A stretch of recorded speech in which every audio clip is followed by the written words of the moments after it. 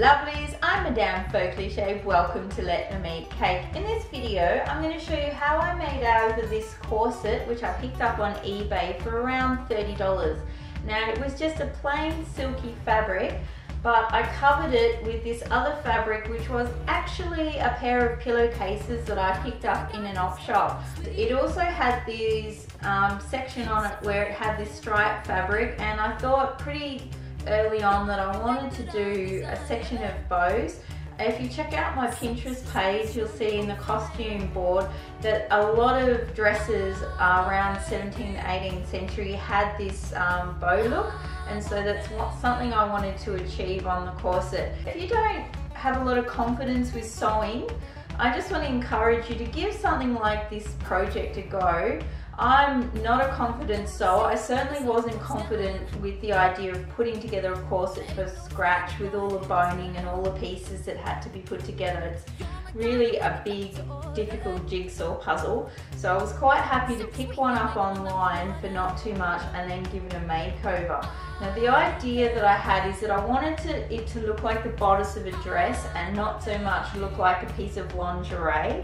I didn't film everything step by step. Obviously, I didn't film myself sitting down doing all of the sewing parts because, you know, sometimes I just like to relax in front of the TV and make things and not be set up in front of the camera doing things. I figure, you know, it's pretty straightforward. I just hand sewed it all along here. With this white fabric, it's fantastic because it really hides all the stitches. If you look at the back, you probably can't see, but it is quite messy at the back. But I don't care about that because nobody's going to see that. I hope you enjoy this video. Bye for now, lovelies. This is what my corset looks like now. First step was to remove everything from the corset. I've taken off the lace and the ribbons. I've just used a pair of scissors and just cut it off, and I use the unpicker to unpick all of the lace. I've also prepared my fabric. Now I've got a texter, and as you can see, I've tried to leave about a centimetre or so, and I've just traced around the outside of the corset here. So then now I've got a really rough template of the corset, and I'm just going to trim that and cut that out.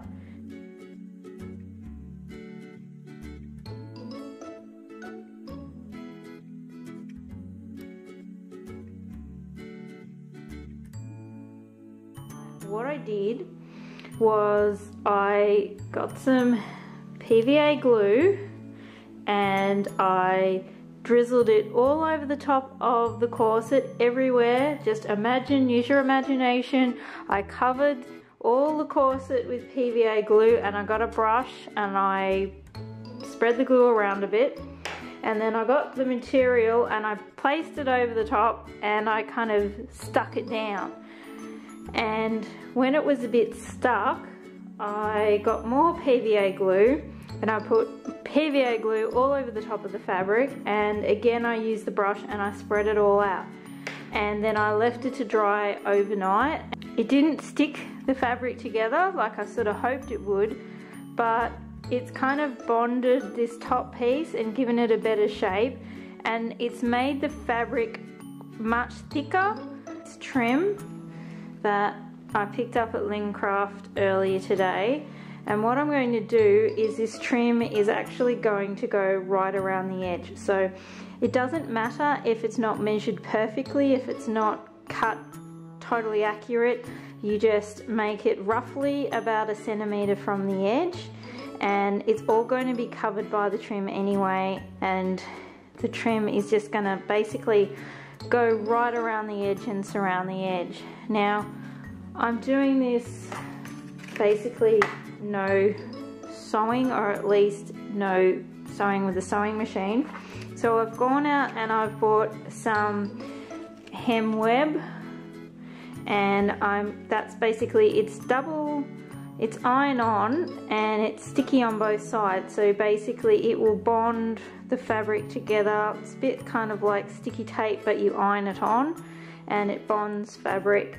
But it works okay. I've used it before when I've custom made jeans, but it's something that will kind of get it stuck, but I don't think you necessarily want to rely on it. If you're wanting to make a quick costume for Halloween or for a party or something, and you know you're not really going to be wearing it tons and you're not going to be washing a lot, it's probably fine. But if you want to do something more substantial, then obviously you're going to want to use a sewing machine and sew around it or hand sew it.